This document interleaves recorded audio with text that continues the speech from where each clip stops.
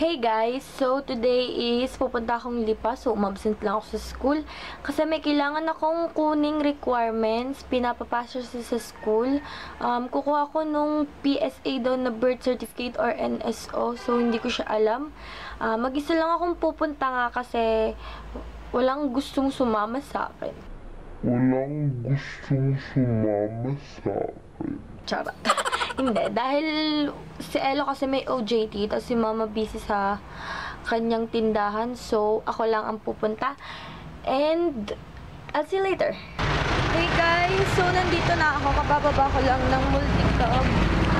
And, naglalakad ako hanggang dun sa Fiesta Mall kasi dun pwedeng makuha. Oh my God! Hindi ko natatanda! Super bata pa talaga ako kasi maliit pa ako nung huli ako nakapunta dito sa Fiesta Mall. Hindi ko na talaga siya tanda. So, naglalakad ako sa kainitang tapat. Wala akong dalang payong kaloob.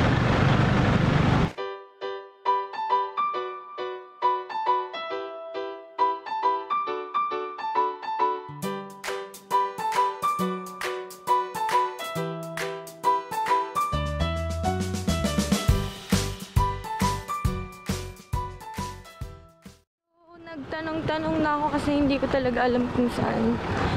So, sabi nila dito sa my home center, sa may baba daw. So, okay, papasok na ako. Grabe. Nakakapagod. Hinihingal na ako lang ng nilakad ko. God, seryoso ba? Ganito kahaba ang pila? OMG. Oh my God, guys. Ang haba ng pila. Muna daw ng form, guys. Tapos ganito kahaba yung pila. Diyos ko, anong oras pa tayo makakatapos? Seryoso ba to? Parang may pila ng NFA dito ah.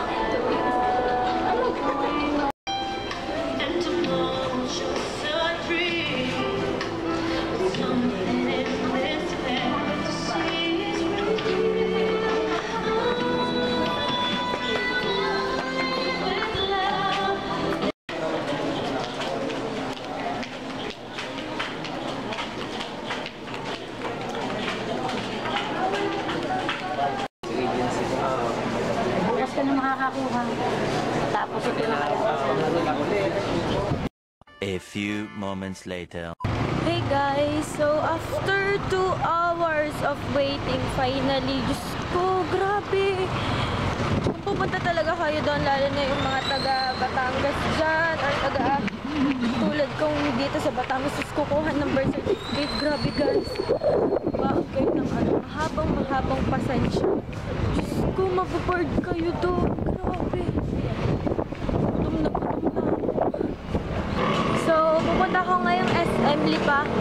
Kasi magla-lunch ako. Grabe, gutom na ako guys. 2 hours or almost 3 hours na nag-wait ako doon. Grabe, gutom na ako. Like, super oily ko na. Tingnan nyo. Super oily ko na daw. Nag-retouch. Sobrang nainit ako dun sa loob. Ang tagal. Alam nyo ba guys, tip ko lang sa inyo. Pag mga ganyang may mga, halimbawa, kukuha kayong form or what, mga document. Guys, first na kailangan nyo dalhin is ballpen.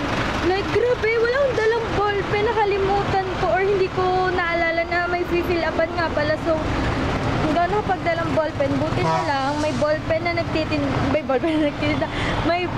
na tinitinda doon. Tapos, second is, lagi din kayo dapat nagdadala ng ID. So, kasi ako guys, lagi always talaga nagdadala ng ID, lalo na pag umaalis or something na may pinupuntahan, lagi talaga ako nagdadala ng ID. So, yan, dapat importante yung dalawang yan. Huwag nyo yung kakalimutan.